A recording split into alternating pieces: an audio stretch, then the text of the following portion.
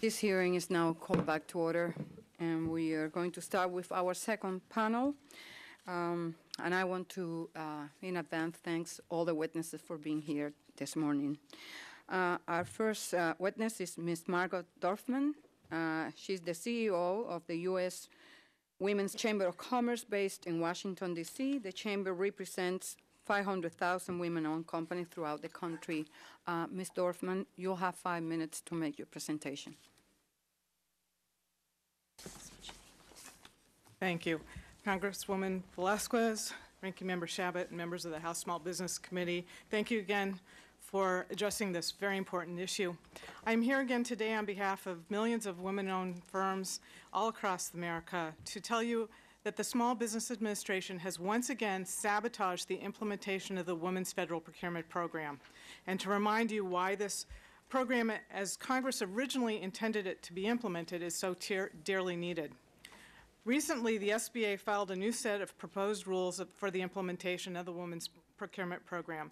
These new rules ignore the recommendations of the scientific and legal experts and render the program ineffective by limiting its use to a handful of industries and requiring each and every federal agency to conduct an analysis of the agency's past procurement activities and make a finding of discrimination by that agency in that particular industry. For years and years, the SBA has hidden behind false pleas for time, while women business owners have lost billions of dollars annually. Time to hear from the experts, time to gather the data, and time to understand how to determine women-owned status.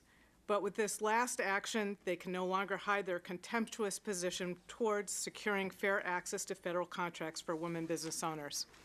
The arbitrary and unscientific method they have chosen to select the industries for this program looks more like something pulled out of a hat than the results of 7 years of work and of the scientific disparity study. And the outrageous requirement in every agency that conducts the studies of discrimination in all industries only shows us how far this administration will go to prevent women from gaining fair access to federal contracts. When Congress first passed the Equity in Contracting for Women Act of 2000, the SBA was to prepare a study to determine industries in which women business owners were underrepresented in federal contracting and establish procedures to verify eligibility and participation in a competitive set-aside program. The SBA first undertook this study in-house. After completing their own study, the SBA leadership determined that they needed a study of the study and that they needed experts to tell them how to do the study correctly and how to interpret the data. To this end, the SBA employed the National Research Council of the National Academy of Sciences. The NRC is a prestigious and well-respected institution with regularly employed to provide expert advice to the federal government. The NRC established a prestigious steering committee for the project, including the chair of the School of Public Policy and Social Research at the University of California, Los Angeles, and scholars from the Haas and Marshall Schools of Business, the Department of Sociology at Rutgers University, and the School of Law at the University of Virginia.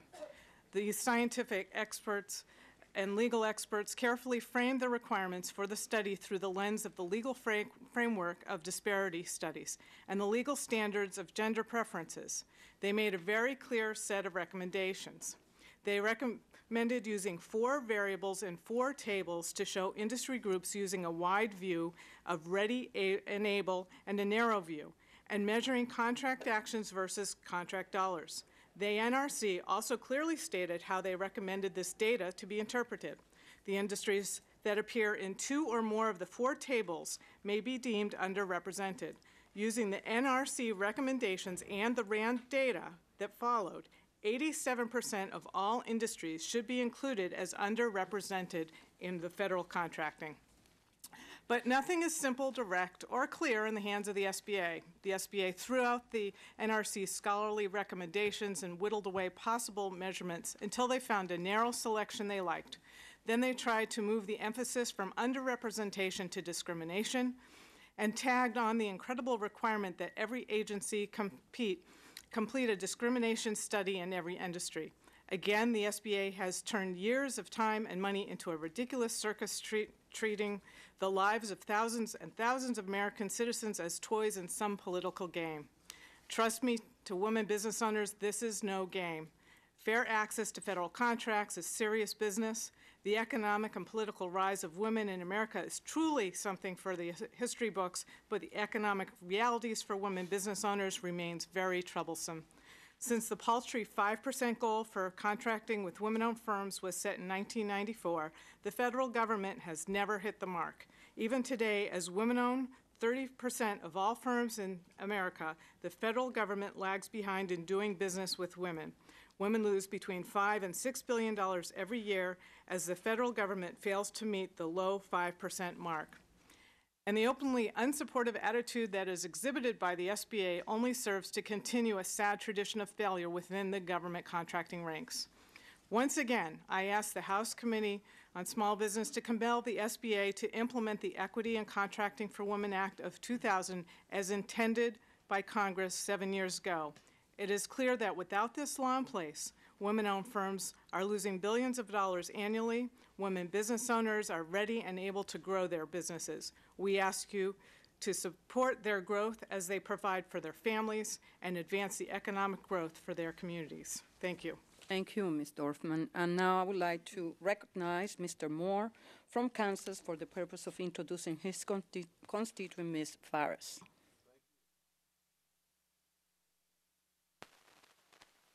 There we go. Thank you, Madam Chair.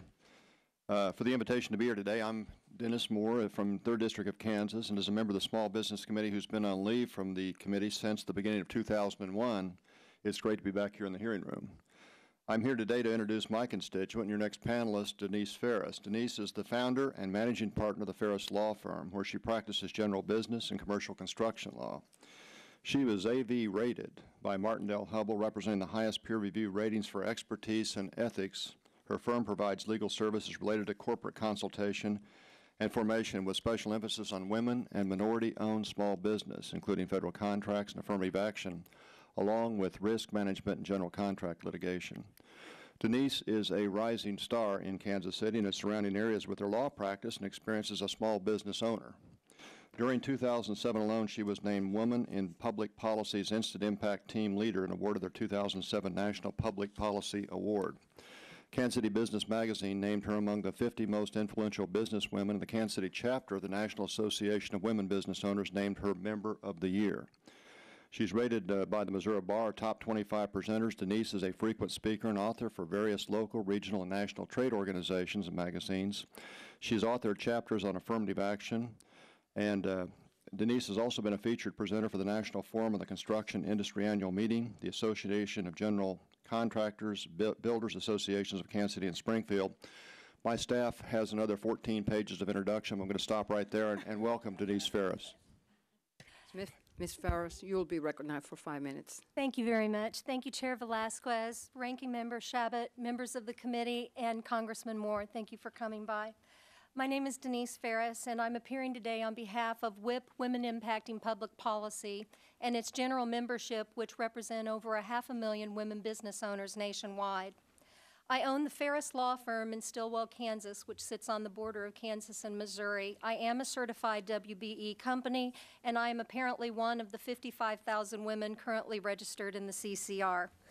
I'm a commercial construction lawyer, and for the past 17 years, I've focused on the constitutional parameters of affirmative action in government contracting. I know the committee appreciates how important this proposed rule is to us and to me personally and professionally. I focus my comments today on 3 aspects of the rule. First, the RAND study, the legal standard applied, and then the flow-down effect. The 2000 law gave the SBA the responsibility to determine in which industries women-owned businesses were underrepresented. The RAND Corporation released its study in 2007 after 7 long years of waiting. As discussed earlier in this hearing, the RAND Corporation, per SBA direction, computed disparity ratios for women-owned businesses in 4 different categories. The RAND study concluded that depending on how the SBA chose to interpret the data, either 80% on the one hand or 0% on the other hand of industries showed a significant disparity for women-owned businesses. We believe this indicates some fundamental flaws in the data on which the proposed rule is based, and the RAND study actually admits the own errors in the data. It identifies inaccurate NAICS codes, does not analyze the huge disparity variance in the methods, relies on outdated size standards. It omits important data such as the entire Department of Defense procurement stats, and it also ignores the effect of multi-year schedule contracts and classifications. In light of these deficiencies, the SBA nonetheless chose the method least supportive of the original legislative intent. Second, we believe the SBA proposed rule applies an incorrect standard of review. Although it says it's applying intermediate scrutiny, it clearly, in fact, has created a new level which goes beyond even strict scrutiny, and a level that doesn't currently exist for any other program. For example, under intermediate scrutiny, a government only has to show an important state interest or government interest and a program substantially related to achievement of that interest. This standard has already been met. Specifically, as acknowledged in Public Law 106-554 and the RAND study and the preface to the current Federal Register rule, the government has acknowledged, 1, that women-owned businesses are the fastest growing segment of our economy. Number 2, that we're growing at twice the rate of the average business in the economy. And 3, that despite this fact, since 1994, we have not been able to hit a 5% target in federal procurement. But here the SBA is actually saying we need a new strict scrutiny standard, because we're saying first, despite the law, the program can't be implemented until we've done this 7-year study. And secondly, even after this study has found underrepresentation, we're now requiring a new level that requires each agency to do an additional study before the rule is implemented, and that's the key fact. For example, the 2007 study determined that if you are a woman cabinet maker, you are substantially underrepresented. But before you can justify a set-aside, each agency then has to review its discriminatory cabinet-making contracting practices before they can justify the set-aside. Now, we all know that government moves deliberately and slowly, but quite frankly, under this standard, any contracting opportunity will be gone once these study after study is done. Finally, and importantly, this rule has a chilling effect on state and local programs because of this new standard, which effectively kills all gender-related programs. True availability cannot be measured until women business owners are encouraged to register their businesses and their capabilities. The message flows down to women-owned businesses that there is no reason to register because effectively no program will ever survive this standard. We urge the committee to send the SBA back to the drawing board and to investigate why only 55,000 women-owned businesses out of a pool of 10.4 million are currently registered in the CCR. Since it's taken the SBA 7 years to get this far, we believe the agency should thoughtfully consider the public comments it receives during the next 60 days. WIP encourages Congress to require the SBA to implement a meaningful women's procurement program, which will actually have a positive effect on women-owned businesses in federal procurement. Thank you. Thank you, Ms. Farris. Our next witness is Ms. Beth Gloth. Ms. Gloth is the president of United Materials, a small business in the roofing industry located in Denver, Colorado. Ms. Gloth's company is one of the less than 2% of women business-owned firms in construction. Welcome. Thank you very much. I am Beth Gloss, the managing member of United Materials. We are a roofing contractor in Denver. We specialize in commercial roofing, particularly re-roofing and roof repair. We're a successful company and handle federal contracts as part of our normal business. We provide excellent value in customer service, but lose out on a great deal of business due to the lack of a clear, defined woman-owned business procurement program and an emphasis from Washington to fulfill the guidelines that are set. The SBA, in my experience, does nothing to encourage federal buying from women-owned business, but only from existing formal set-aside programs, and vehemently discourages contracting officers in a variety of agencies from attempting to purchase from women-owned small business. Conversely, the SBA, in its own words, has a program whose mission is to level the playing field for women entrepreneurs still facing unique obstacles in the business world. The ambivalence found inside this taxpayer-sponsored agency is frustrating and unconscionable. Because there's no set-aside program for women owners in business in place, heavy pressure is continually applied in our construction field to purchase from contractors where a formal set-aside program is in place. This happens even when there are women-owned contractors available and eager to do the work.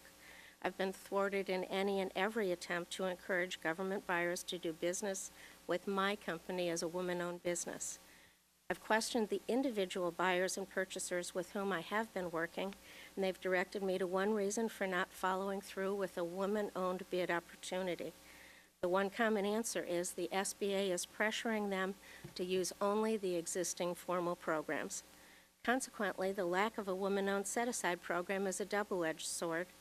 There's no way for contracting officers to reach out and set aside competition between women-owned businesses, and there's obviously not a serious push from Washington to reach women business owners.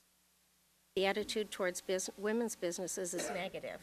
There's no pressure coming down to the local level to outreach to women. The abundance of other set-asides without a specific program for women makes it difficult for women to get a fair opportunity to compete. Following are a few of my negative experiences in dealing with the SBA and government purchasing. I've made 3 different trips to the local SBA office to search for information and help in obtaining federal contracts. I was sent from person to person only to be repeatedly told unless I was undercapitalized and could qualify for an 8A program, I was beating my head against a wall. We were the successful bidder on a contract for indefinite quantity roof repairs at a Denver military base. Without a women's program in place, the SBA pushed the buyer to cancel the bid and to do their purchasing within another formal program. This resulted in the purchasing being bundled in with other contracts to hide their steps. We've been told many times bundling is a horrible approach in our field because the number of layers and people involved in communications essentially takes out the possibility of good emergency response to water leaks and infiltration. This is poor value for the government because a great deal of physical damage is done to valuable real estate and property while waiting through procedures required in the bundled contracts. I've had several meetings with the director of the Small Business Utilization Center at the Denver Federal Center. I've wanted to encourage buying based on a woman-owned small business status. While I receive courteous treatment, when I've gone back to the government buyers who say that they were discouraged from pursuing women-owned business purchases by the very office set in place to help us because it doesn't help meet any formal percentages that are required. The new SBA proposal has unreasonable expectations and requirements, which are not included in other government set-aside programs. It's unrealistic and unfair to ask contracting officers of federal agencies to prove which industries have been discriminated against women.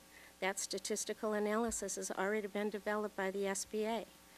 Several separate government-funded studies have been presented which identify over 2,300 types of businesses that are underutilized when it comes to women, yet only 4 have been outlined.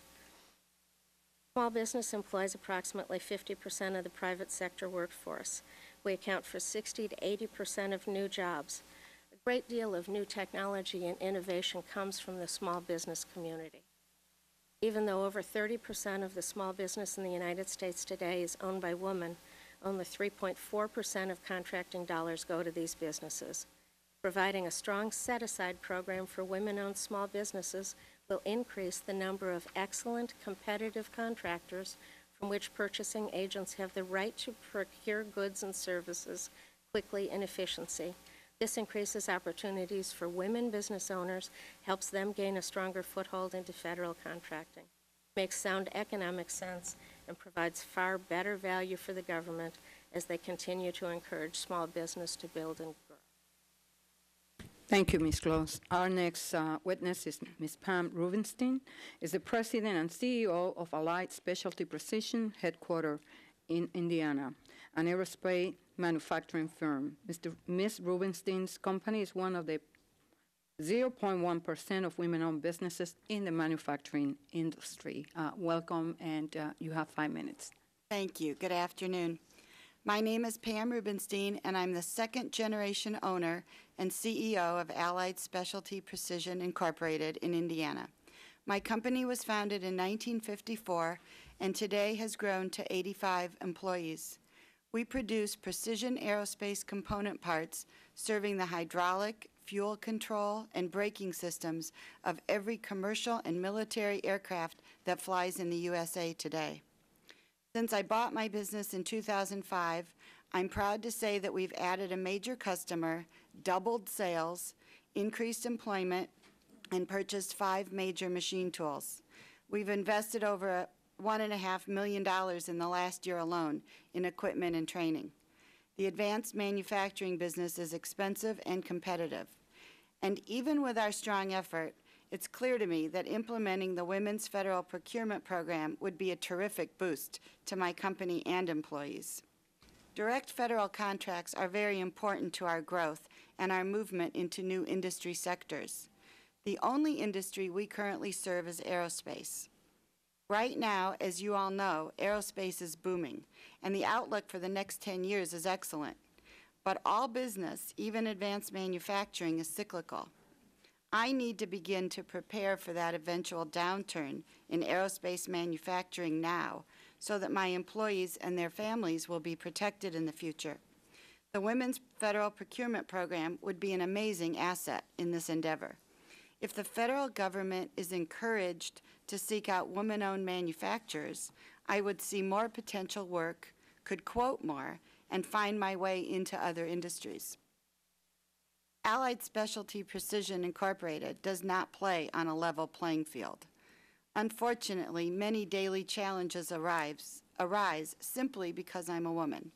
Business people, whether bankers, insurance brokers, tool salespeople, machinery brokers, even some of our customers, are shocked when they call or visit my shop.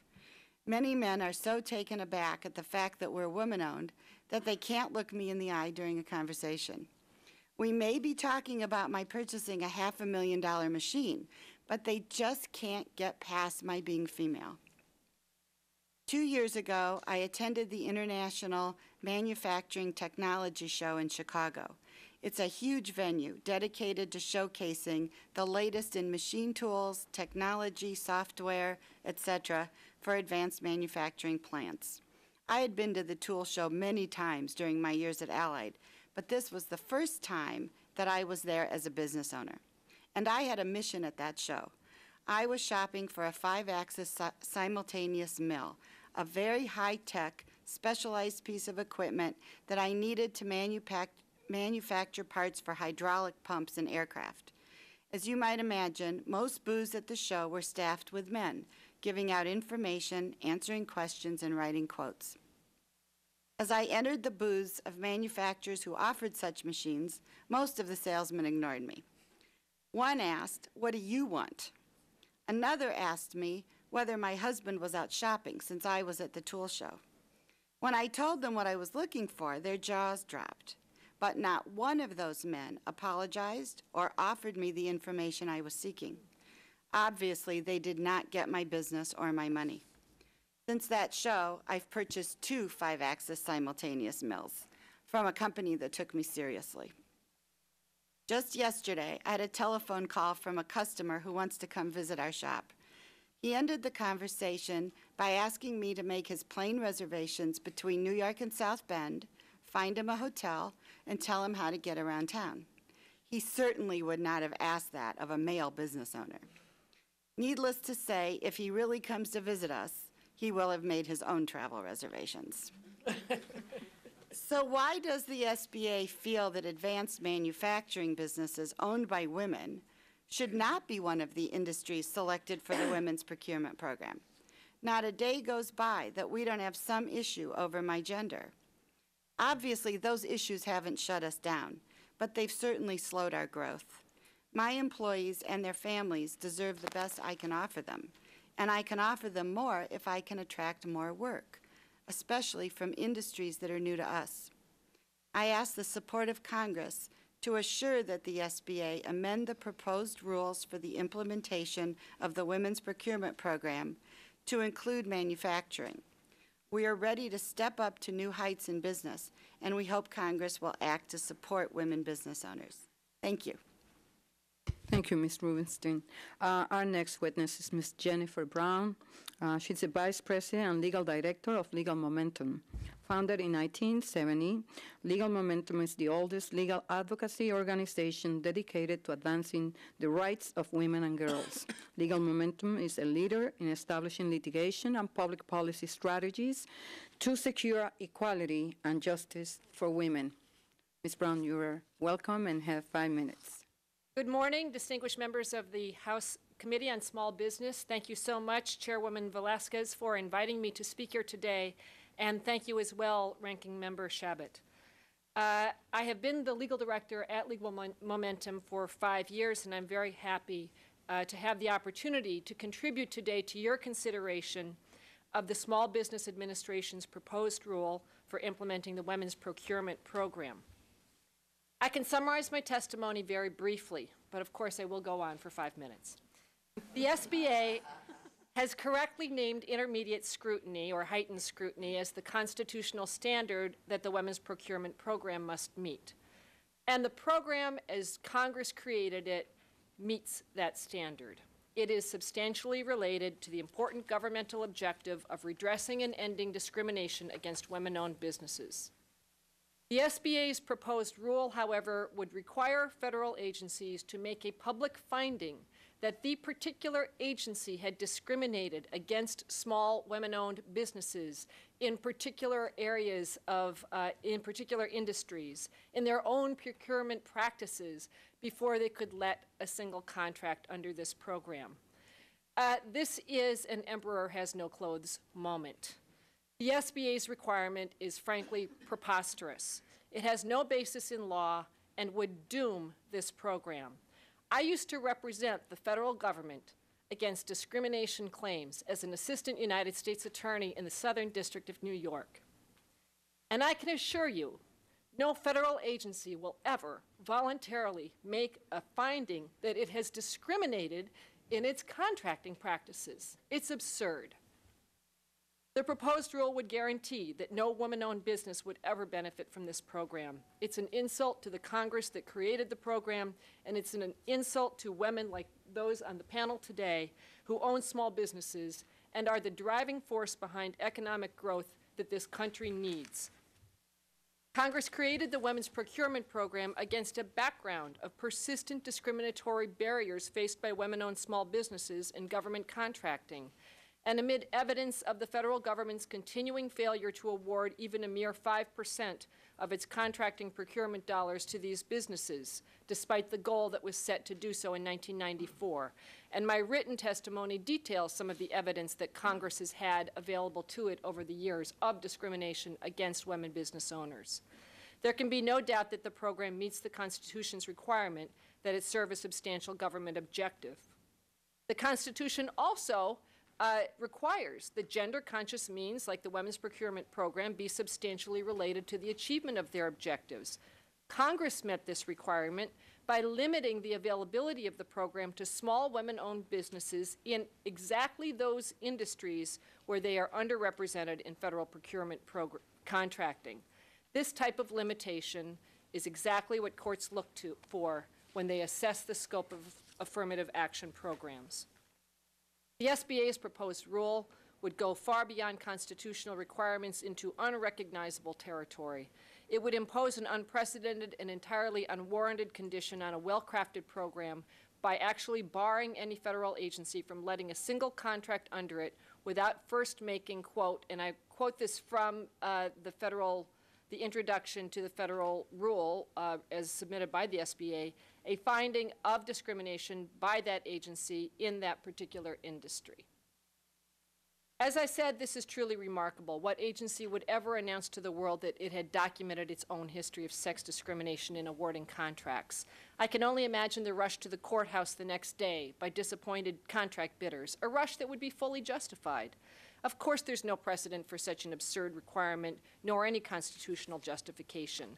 To the contrary, the Supreme Court flatly rejected the position that the SBA is taking here, that the government may take affirmative measures only to address its own discrimination. The court dealt with that forthrightly in the landmark Croson decision. Now, the Croson decision for the first time required strict scrutiny of a race-based federal affirmative action or state affirmative action program. It was a ruling that drastically reduced the scope of affirmative action programs. And yet in that ruling, the Supreme Court said the government has, quote, a compelling interest in assuring that public dollars drawn from the tax contributions of all citizens do not serve to finance the evil of private prejudice. And that was nearly 20 years ago.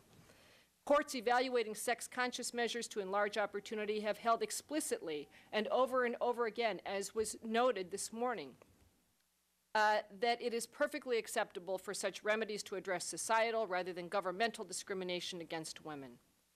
As lawyers who work to advance the rights of women and girls, we at Legal Momentum are frankly astonished by the SBA's actions here. After so many years of stalling, the agency has finally promulgated a rule to implement the Women's Procurement Program, only to include what can only be called a poison pill. Far from finally fulfilling its duty to implement this congressionally authorized program, the SBA's proposed rule would render it a nullity.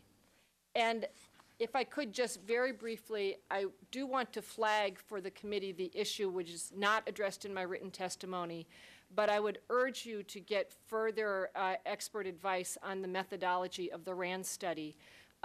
In particular, the way that the dollar value disparity measure is calculated. It says that if government spending for women-owned businesses, small women-owned businesses in proportion of all spending in the industry is proportionate to not the number of women-owned businesses in that area, but the dollar value of those businesses in comparison to the dollar value of all businesses in the industry, then you have parity. That means that small businesses are always going to be a very small fragment of the total dollar value of businesses in their fields, or most often they will be. So very small amounts of government spending will always produce parity when you're using that kind of measure. It's not how many dollars did we spend on women-owned businesses compared to what percentage of the companies in the field are women-owned businesses. So I would, as I said, I'm not an expert in the area, but I would really urge you to get another look at that. It is not the way that most disparity studies are done, and it definitely bears further scrutiny from you. Thank you so much. Thank you, Ms. Brown. I would like to address my first questions to you. Would you say, Ms. Brown, that this regulation is more in accordance with strict scrutiny or intermediate scrutiny? I would say it's an unrecognizable standard.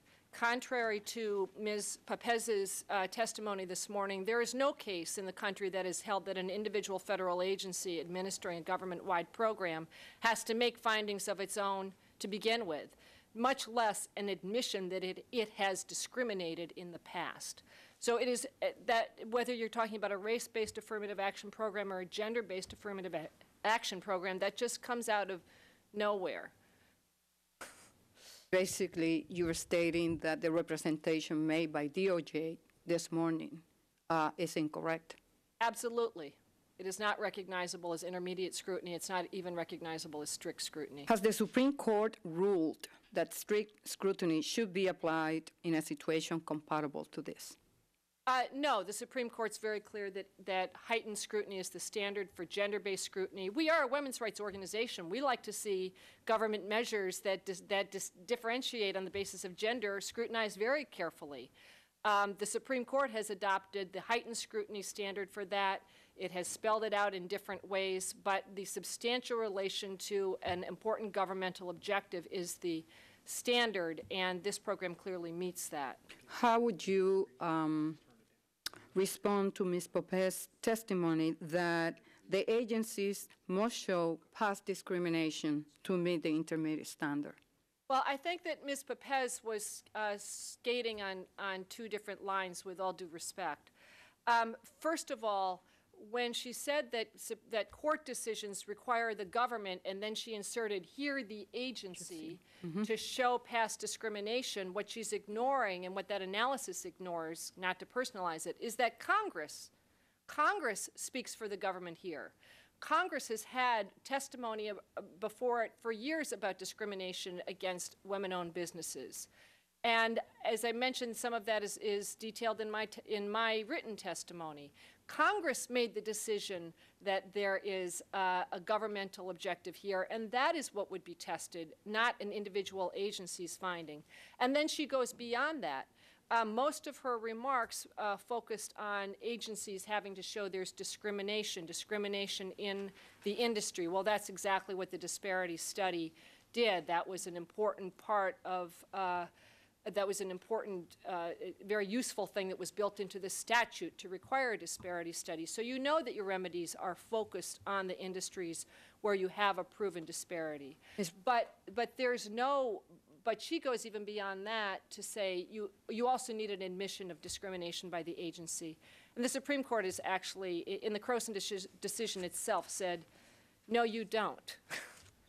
Are you familiar with the case cited in the regulation, Engineering Contractors Association of South Florida versus Metropolitan-Dade County? Yes, I am. Do you think that this case justifies the SBA's requirement of individual agency determinations of discrimination? Absolutely not, and again, I would say on two levels. First, let's take that. That's a case where a county has an affirmative action program for women-owned business enterprises.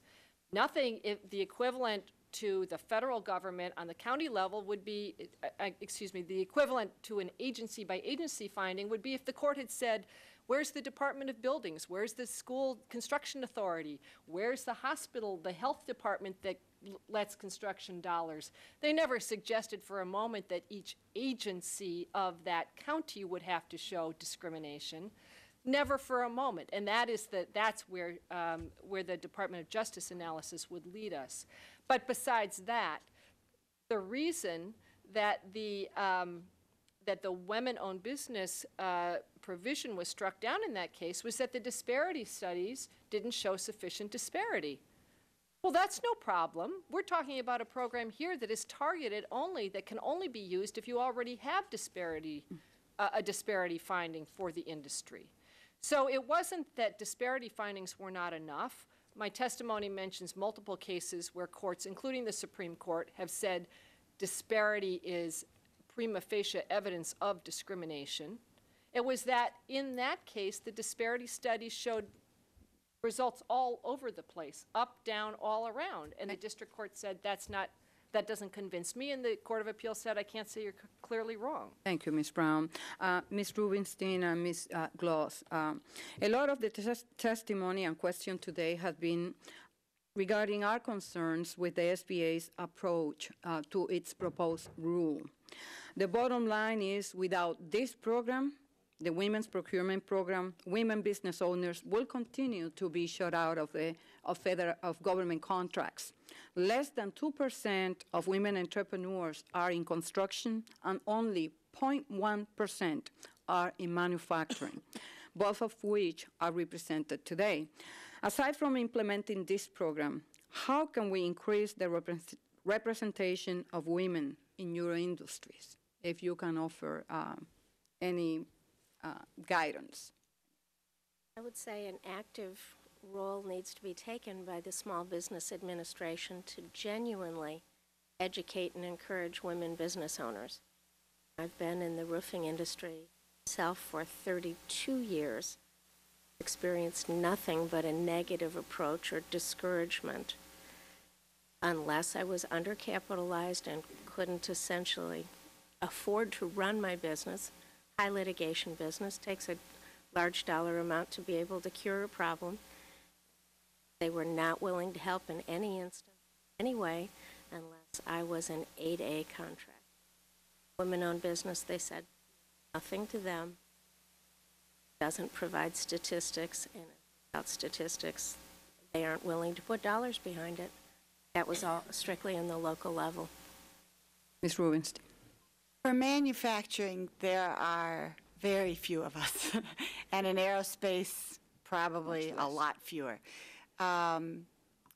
It might be good to reach out to the trade associations, though. There are so many associations for manufacturing. I'm very active in the National Tooling and Machining Association. There are some women-owned businesses there. So going that way may help you identify those of us that are there. That's the you. best I can say. Thank you. Ms. Farris, the SBA regulation lists only 4 industries where women are considered sufficiently underrepresented. Do you think that adding more industries to that list, consistent with the RAND study's finding, would make the program constitutionally questionable? Let me be sure I understand that question. In other words, if the SBA enlarges the 4 groups, Yes. including the women cabinet makers, Correct. would the program be vulnerable to a legal challenge? Okay. No. As a matter of fact, my concern is that if the rule is implemented as currently written, the program will be subject to a legal challenge on several bases. Number one, when I say it creates a new standard, I'm very serious about this. There are currently 3 constitutional standards: rational basis, intermediate scrutiny, and strict scrutiny. There was a very good 1995 internal memorandum from the Department of Justice right after the Adirondack decision came out that identified exactly what level of evidence is required before you implement these types of programs under a strict scrutiny standard. And I want to point out to the committee there was some very good language in that internal memorandum. Under a strict scrutiny standard of review, it says, number one, you don't delay the program until you do all these disparity studies. You only show that there is substantial evidence to make a prima facie case of the need of the program. Number two, it says, and then what level of evidence is required, and it uses the language, not that level of evidence that rises to paradise. The SBA has basically suggested a rule that goes beyond paradise and lands at the foot of God. The third point in that internal memorandum that I think is very, very good is that it indicates that, and I think I know where Ms. Pepez was coming from when she was saying you have to do an agency-by-agency study. Croson was passed in 1989 and dealt with local remedial programs under strict scrutiny. Adirondack was passed in 1995 in a series of cases that took that standard and applied it to the federal government. After Adirondack came out in 1995, there was a flurry of internal governmental memorandums to the agencies saying, what do we do now? How does this impact our program? And the memorandum was saying, let's buttress our facts by taking a look at our internal practices. The big distinction is that all those remedial programs were already in place. You already had an MWBE program basically working. You had an 8A program working. In this instance, the women-owned set-aside is not in place yet. And so applying this strict scrutiny plus standard, which states you've got to have a disparity study, you have to have a study of the disparity study, and then you have to have an agency study of the disparity study that studied the disparity study. That's where it goes into this new strict scrutiny standard. I think that it is a slippery slope for the SBA and also a concern to all of the minority programs that are in existence, because it's suggesting a new standard that essentially means no program will ever be implemented because the studies will never be completed. Thank you. Ms. Brown, do you believe that the program will be constitutional even if additional industries were added? Well, you do need evidence that not need, but I think it's useful to have evidence that the particular are underrepresented in federal contracting. But the RAND study produces just 4 different ways to look at that question, and some of them have as many as 87% of underrepresented. So no, I don't think it would be subject to constitutional scrutiny or overturn, rather, simply through a different Thank you, Ms. Brown. And now I recognize the ranking member, Mr. Shabbat. Thank you, Madam Chair. Ms. Dorfman, I'll begin with you if I can. Without revealing any potential attorney-client communications, is the U.S. Women's Chamber of Commerce planning on taking any further action in the federal court case? We do have a status hearing coming up on January 28th. It is my hope here today to once again ask you all to take a look at what you can do to compel the SBA to do its job and implement the program.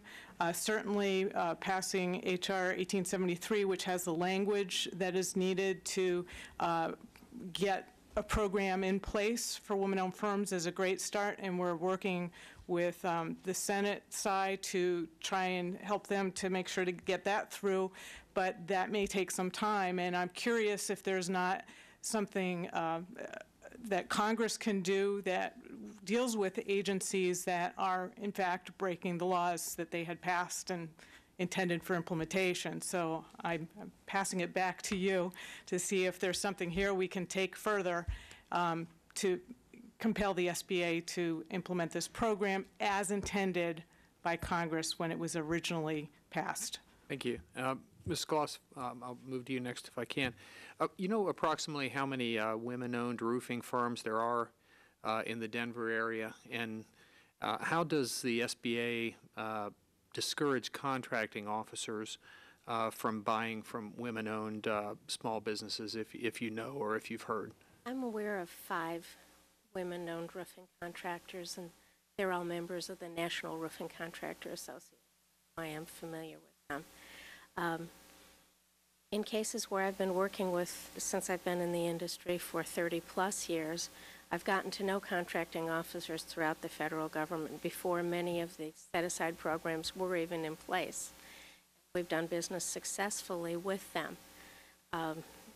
They've solicited bids from us actively. We've actively solicited work with the federal government. We enjoy them as a good buyer of ours. Over the past 5 to 6 years, contracting officers have come to me and talked to me about how can we better buy from you? How are we going to be able to continue to do business with us when the SBA pressure is so high to go to one of the other government set-aside programs? They say there's active discouragement doing business with a woman-owned firm versus doing business with an already set-aside formal program. And I have lost, I would say, about $2 million a year bids that are set aside to just one of those programs. Roofing is an easy thing for people to feel. It doesn't take much talent to do. It's easy to shove it off onto someone that's a new business that doesn't have much experience. And that's exactly what the contracting officers that I've dealt with in the past have said.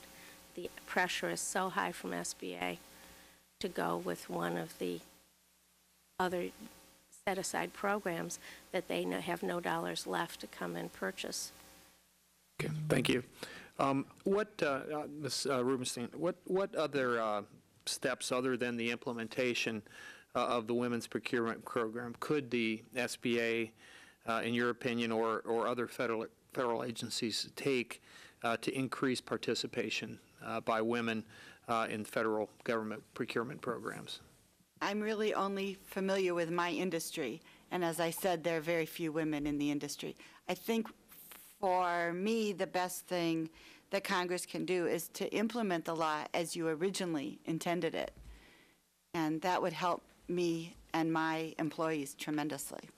Okay, thank you. Are there any of the others who would like to take, Ms. Ferris? Yes, thank you. I do a lot of work with minority and women-owned businesses, and I have a couple of thoughts on that. First of all, I think it's critically important that this committee acknowledge that federal contracts use a unique type of delivery system called indefinite delivery, indefinite quantity contracts. These are large, long-term contracts that typically have thousands of line items within them that might include parts, might include roofing, might include labor services, et cetera. You bid it on a fair market value times a markup or a discount. And so there are many, many small businesses out there that don't understand these IDIQ contracts or even how to bid them. My experience with the SBA has been that it's more of a come to us instead of let us come to you and actively recruit. There should be active region and local programs that are designed specifically to look at the local availability. Every major city in the United States has done its own internal disparity study that identifies minority and women-owned businesses within that city. There should be detailed training of the difference between a standard contract and an IDIQ contract.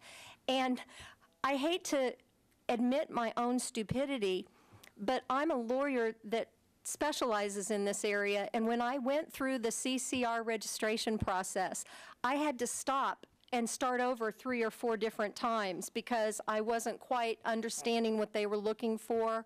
The NAICS classifications are extremely difficult to be able to take your company and get it to fit in this little hole. For instance, I'm a law firm, but I also do education. I also do training. There are 3 or 4 different NAICS codes that I can register under. So all of these things are things that potentially are barriers to women within the federal contracting. And I think the fact that there's only 55,000 women currently registered in the CCR should be of significant concern to the SBA and should be addressed immediately. Thank you very much. May I answer as well? Yes, Thank you. First of all, when we met with the U.S. Women's Chamber of Commerce, we met with all the agency heads, and we said, how can we help you improve your goals here for women-owned firms? You're not meeting them. And they said, you have to get this law implemented. There is the other set-aside programs that there's an order they have to go through when we're at the very end, but they usually have to fulfill that. That means that women-owned firms are left to have to compete in full and open with the larger corporations, so we don't have that access. When you get into the different programs that you were talking about, there's the Procurement Technical Assistance Centers out there to assist small businesses in accessing that kind of information. But what we see the SBA's whole focus should be on is implementing this program, not worrying about whether it will pass the court scrutiny, because that's not their role. Their role is to get this implemented, let the court do their job, and help women to access these contracts. We have hundreds, if not thousands, of women-owned firms who are not registered in CCR right now. Why not? Because this program has not been implemented. It's been a waste of time for them to do so. So you will not see more registrants in CCR until we get this program moving forward. Okay, thank you. Thank you. Ms. Brown, I've only got time for one more question. Do you want to take your shot at that one, or you want me to ask you an entirely different question? Ask me whatever you like. Okay, very good. Please do ask me a different question. We'll give you a different question. Okay. What data would you suggest that the SBA needs to examine to determine underrepresentation of women-owned small businesses in the federal contracting arena? Well, the data of an underutilization study, I think, is... Ms. Did you get the Brown, would you mic, or- please yeah, get the that's mic okay. closer? I'm neither an economist nor a statistician. As a lawyer, I can tell you that underutilization studies have been, one court after the next has said this is excellent evidence of discrimination. So the repeated refrain earlier today that from Ms. Pepez that you need that plus something else is just not supported in the cases, no matter how many times she asserted that it was. The thing that the underutilization analysis, that point I was making earlier about the dollar value measures as done by RAND, they basically accept that small businesses are going to get very, very small portions of federal contract dollars. And as long as, and since the problem with relying on that, it is a measure of underutilization, but the problem with relying on that is that it kind of freezes the status quo in place. Much of the impetus for having special efforts made to invite small businesses, minority-owned, women-owned, or just small businesses, period, into the contracting realm is based on the idea that that will help them grow, that they've remained small because they've been shut out, and that by coming in, they'll be able to realize their economic potential. So a measure that kind of captures and reinforces the status quo as far as their size in relation to their industry as a whole is not going to help you make any progress on getting them to grow, which I think is the whole idea of these programs in the first place. And that's why I would really, I hope that the committee can get some additional expertise on that point.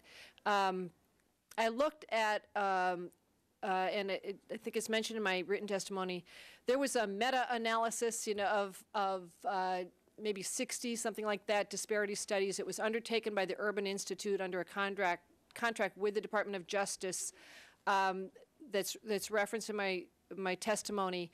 And the normal disparity study, as it was described there, they were looking at ones with different methods too, but it was taking not the number of contracts and the number of firms. I can see why that's no good. You could have a million tiny contracts that would look like disparity. It would mean nothing economically for the businesses.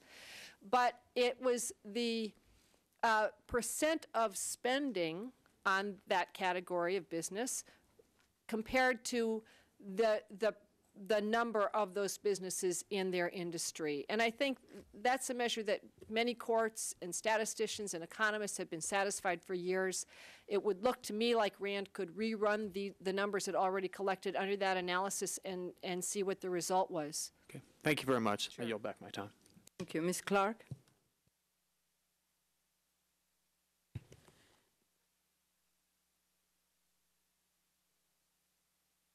This question is from Ms. Dorfman, and it sort of is a follow-up to the question that our ranking member raised. I want to say that after being in Congress for 1 year, I too am outraged and frustrated by the blatant disregard of the SBA for the law mandated by our colleagues in 2000. Can you provide this committee today with any recent factual or legal background as to your association's next steps? And are you planning another lawsuit against the SBA? And if so, what would be the nature of your action? Well, this, as you know, is the #1 issue that we are working on, and we will do whatever it takes to get this law implemented as originally intended by Congress.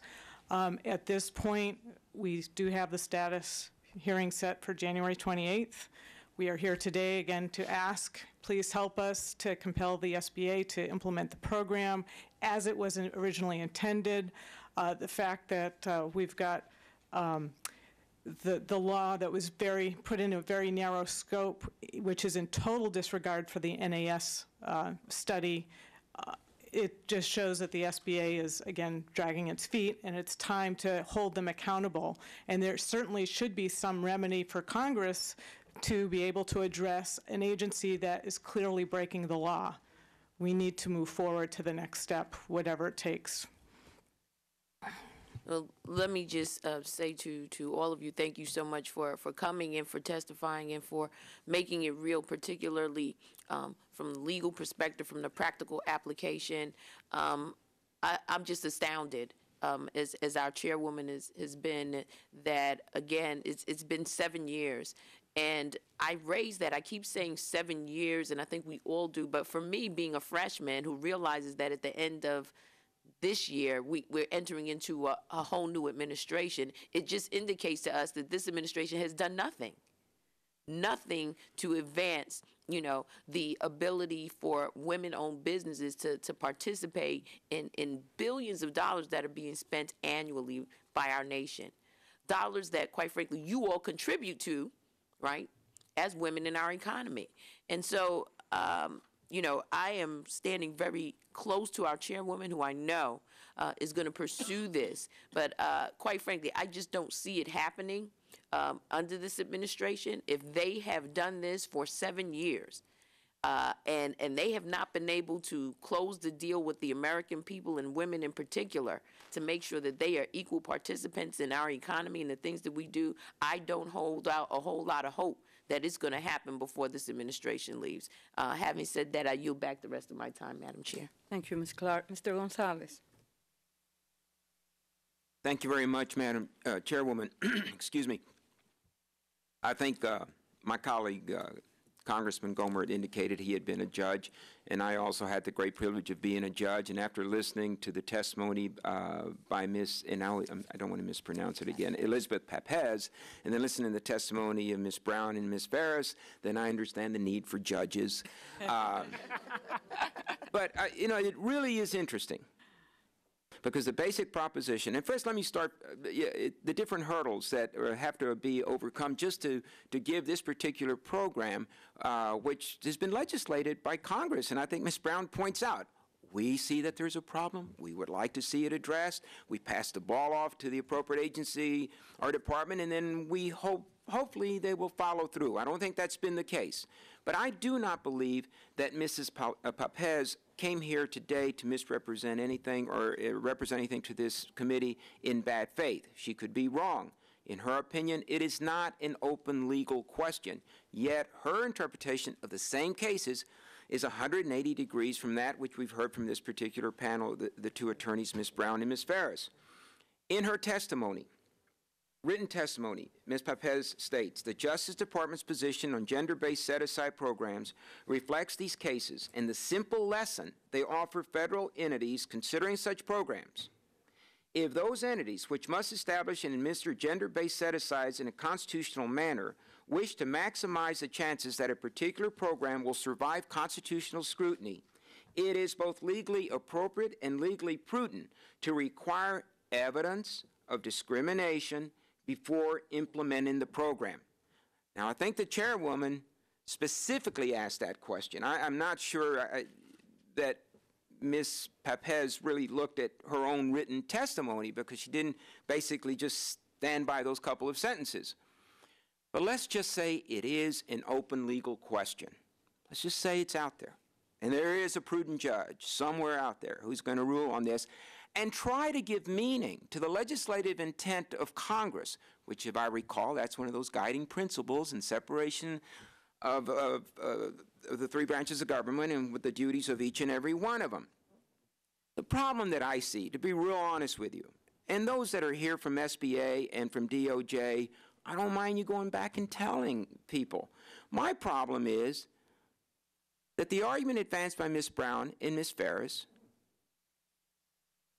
to the objective observer would be the argument that would support and promote the program. The argument advanced today by DOJ and the representative Elizabeth Papez, you would expect to hear from the opponent. No one has to do the work for the government on this one. It's over.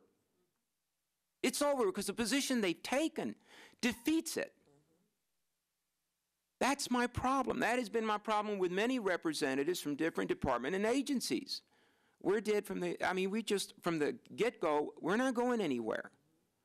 All I'm saying to the agencies, the department, to DOJ, we're not asking you to misconstrue or lie to a court.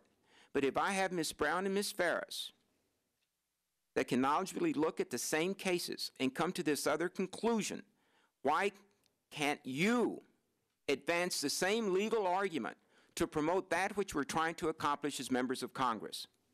That's the real question. After all this is said and done today, but it doesn't look like we're going to get anywhere. I'm not sure what we do.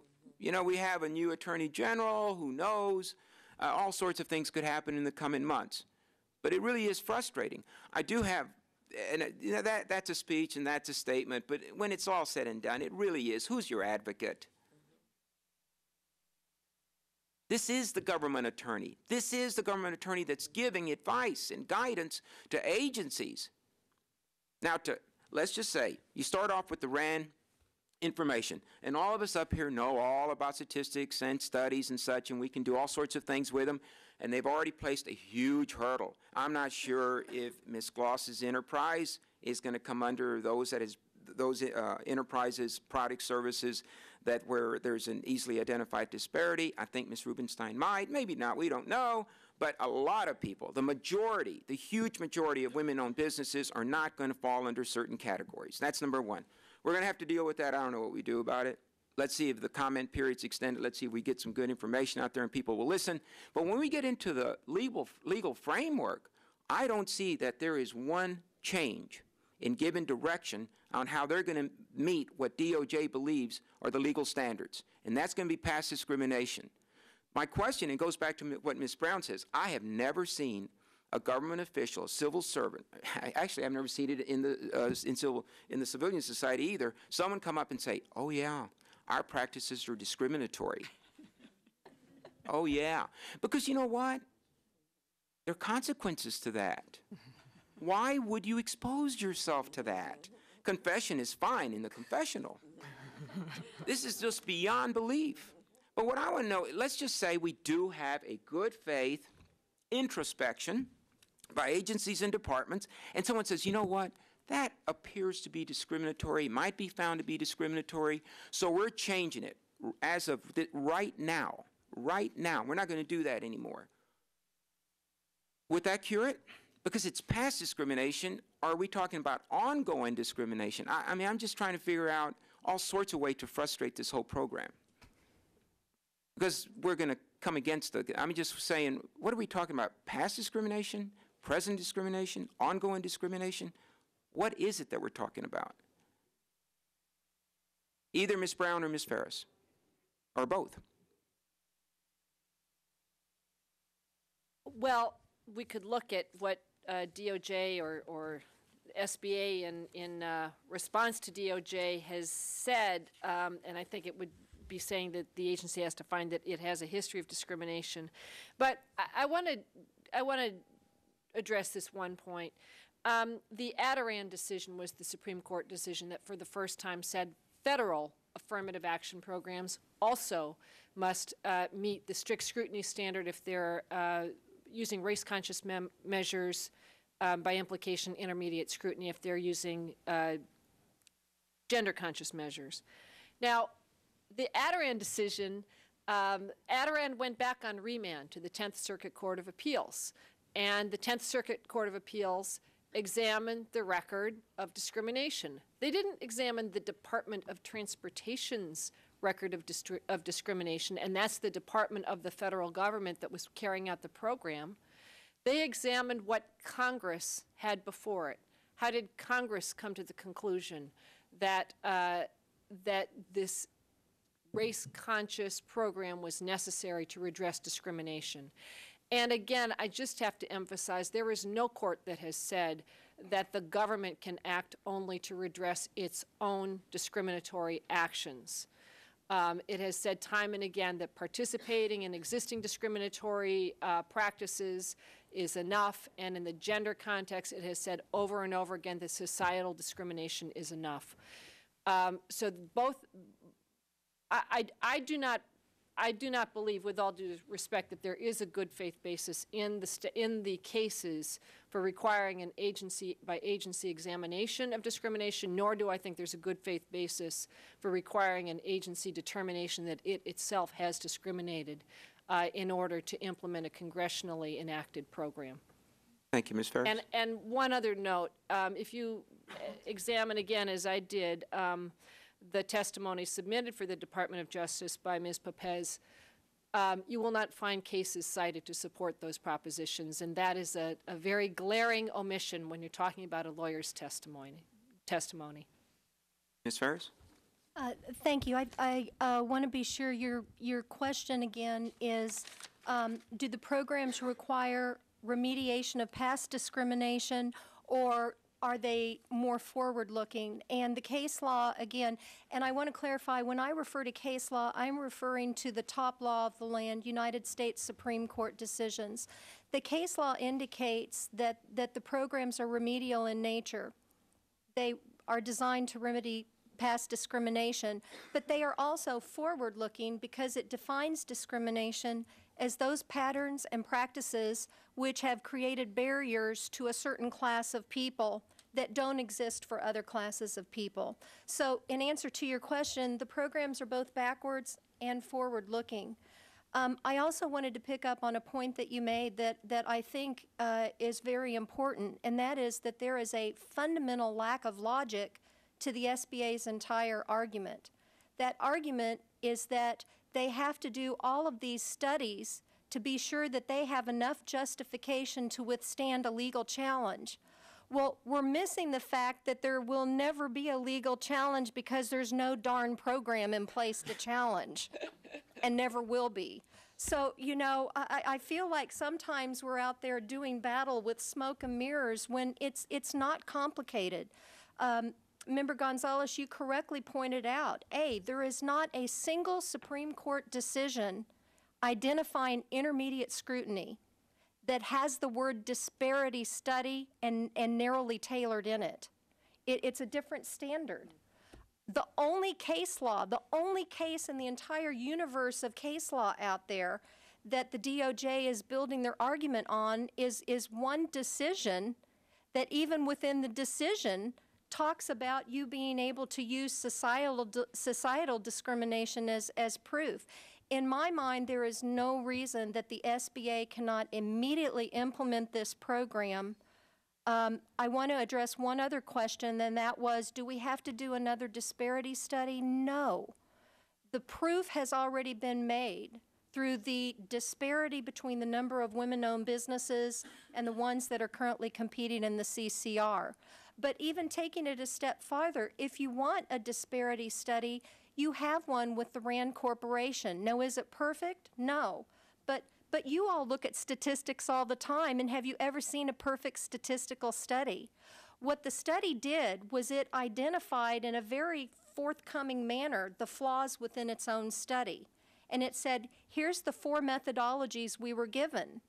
And you have one that's way out here, and you have one that's way out here, and you have 2 that are in the middle. I'm not a statistician either, but I do remember a course that I took, and isn't there a concept that you throw out the top and you throw out the bottom and you look what's left to be somewhat average or representative?